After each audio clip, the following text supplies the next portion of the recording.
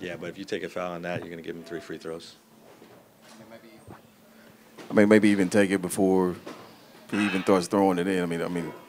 I know it's a tough call, but This team just lost a game trying to do that with under 3 seconds against OKC.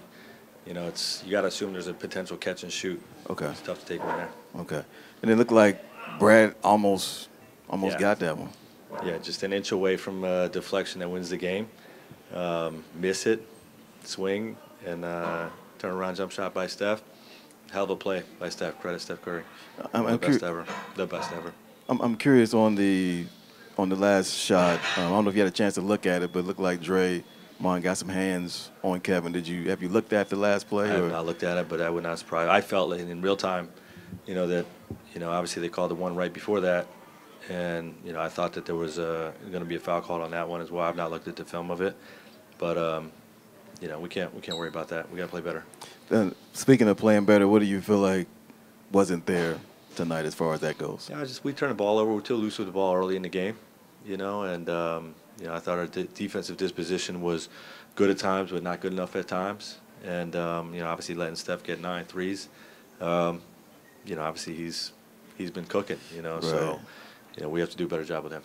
Was it a matter of I know you always talk about game plan discipline. At what point are you like, hey, we're not following game plan discipline with Steph? We just weren't at our best. Okay. And we played a pretty good basketball game. We played well enough to beat these guys.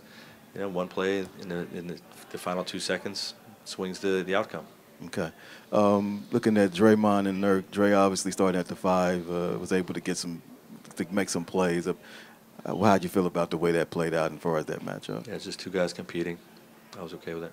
And then I found it interesting. You mentioned we've talked about the fourth quarter all year, and you guys actually fought back to take a lead in the fourth quarter. Yeah, we got a good team. We've had some bad fourth quarters, but we're a forward-looking team, and we have great confidence that we're going to be great in the fourth. And I thought we did enough in the fourth to win that game.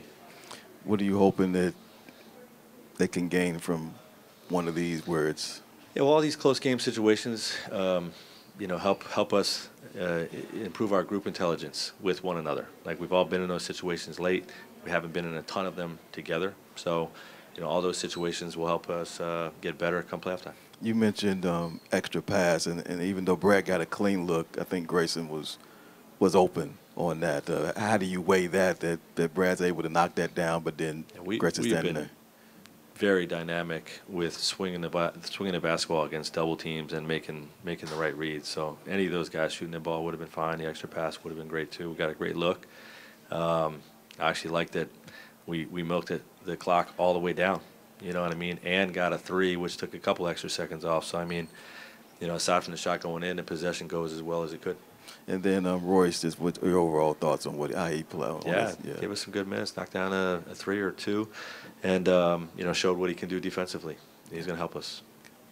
Coach, the Warriors attacked the rim like from the beginning of the game to the end, like Jonathan Kuminga and Gary Payton second and Draymond. Do you think like the rim attack it's like stoppable, or how do you think in the defensive strategy that could be done better? Yeah, they're very good at attacking the paint. They use the 3-point shot to extend defenses, and over the last 10 games, they're #1 team in the league attacking the paint.